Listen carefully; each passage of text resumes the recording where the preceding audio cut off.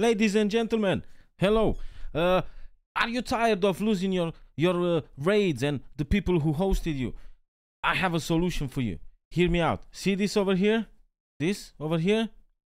Yeah, this fucker here. I can show you how to put this on your OBS. Also, I have another bit that I can show you is how to put your chat in OBS. Basically, this is my OBS. Boom. And I found a way. Obviously, it's out there for everyone, but I found a way how to do it. I'm gonna quickly show you how to put your recent events in OBS ASAP. Easy. All you have to do is go and open Botrix. What you want to do is you log in with the purple app or with YouTube or whatever the fuck you wish to. I log in with the shit app, but hey, you log in here.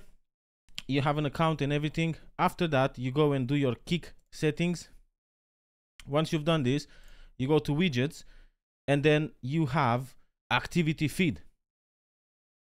You're gonna take this. You're gonna have to do a doc. So you're gonna copy this fucker here from your widget. You copy this one.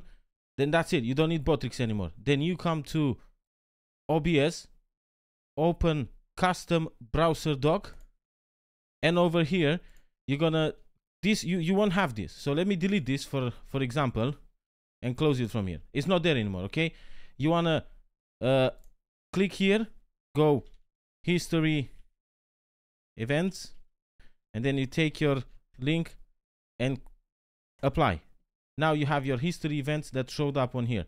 If you double click on it, it will pop in somewhere else, not necessarily here, and then you can drag it and place it wherever the fuck you want. You can move your chat, you can move your events, take your I normally put my events on the right side. Oh no, like this. Fuck. Okay. Oh my god, I just messed it up. My chat stays on the left and events on the right. There we go. And now you can see all the events without having any issue. Because what happens is, sometimes, I know you fuckers, by accident you refresh your creator dashboards and poof, you lost. You don't remember who the fuck hosted you and stuff like that. So there you go. You got yourself the recent events. You can also do the same with your chat, with your Kick chat, by getting your Kick link first. Then you have to log in, and then you have your chat Kick. I can show you how to do that if you want to.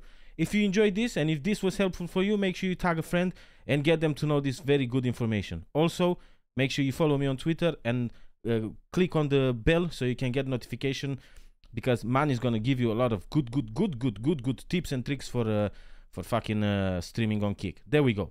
Now you have your thingy over there on the screen. Peace out. I'll catch you on the live stream, boys and girls. Motherfucker.